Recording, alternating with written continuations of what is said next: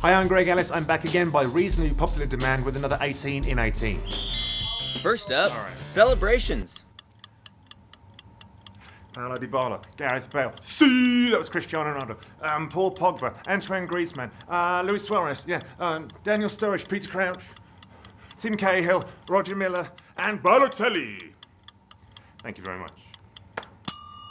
That was passable.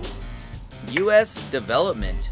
In the malaise following the United States' elimination from World Cup contention, knee-jerk reactions reign supreme. However, there is no denying the fact that MLS academies and MLS-affiliated academies are beginning to bear fruit. There are 20 free-to-play MLS academies and affiliates. That number will soon rise to 28. Expect more talent along the lines of Kalin Acosta, Paul Arriola, Matt Miazga, Weston McKennie Hairstyles.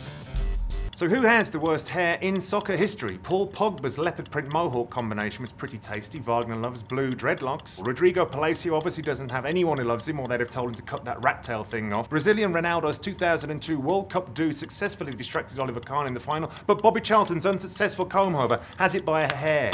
Weird, alright? The next Messi. Great news, everyone. We here at the 18 have discovered the next Messi, and it's my son. Other people would recognise his greatness if only his bloody coach would give him more playing time, which he clearly deserves. My son's coach is biased against the next Messi. He's just jealous that his kid isn't as good as mine. In your face, Chad. Mexico.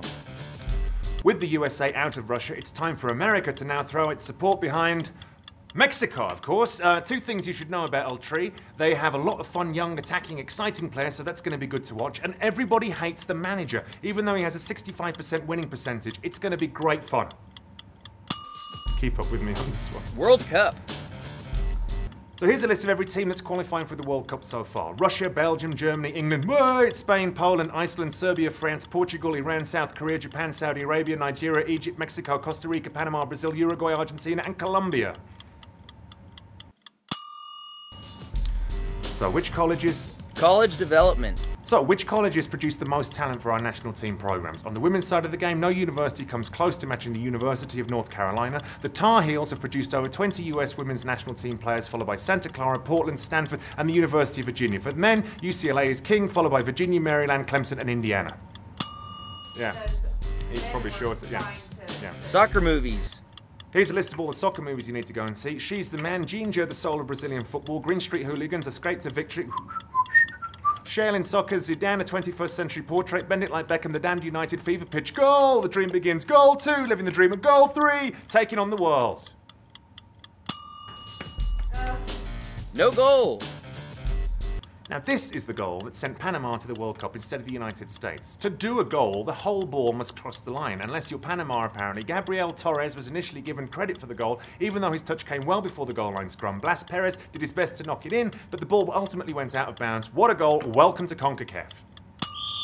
Halftime. We're currently receiving a very high number of calls, so you may experience a delay. World Cup expansion. Luckily for the United States, after the 2022 World Cup, 48 teams will qualify, meaning the US men's national team would have to do something really stupid not to qualify. They're going to do something stupid, aren't they? Maybe they'll host in 2026 and we won't even have to worry about it. Start again. Women's college soccer. North Carolina has a hegemony, or hegemony depending on where you're from, on women's college soccer, winning 21 of 35 possible national titles since 1982. But who ranks after the Lady Tar Heels? Notre Dame has won 3 titles nationally, while Portland and UFC have won 2 each. After that, Florida, Florida State, George Mason, Penn State, Santa Clara, Stanford, and UCLA all have 6... Yeah. No. NWSL. Professional women's soccer leagues in the United States had a slow start, but the NWSL appears to have finally found its footing. The Women's United Soccer Association was the first fully professional women's soccer league in 2000, but folded in 2003. Women's professional soccer started playing in 2007, but lasted only 3 seasons. The National Women's Soccer League finished its 5th season in October, and it appears to be here to stay. Nick, don't panic. Failed to qualify. It's going to be a sad World Cup without Christian Pulisic, Ian Robin, Henrik Mkhitaryan, Pierre-Emerick Aubameyang, Alexis Sanchez, Arturo Vidal, Gareth Bale, Riyad Mahrez, Miralem Pjanic, Edin Dzeko, and Marek Hamsik. We're just going to have to get over it, though. Youth soccer. Do you want some more damning United States youth soccer statistics? Back in 2018, 10.4% of children ages 6 to 12 played soccer on a regular basis. That number dropped to 7.7% by 2016. The makeup of this number is also disturbing with regards to the commercialization of youth sports. Time out. 25% of American families have incomes over $100,000 annually, but those families produce a whopping 35% of our youth soccer players. Alternatively, the 25% of families with incomes less than $25,000 a year account for only 13% of youth soccer players.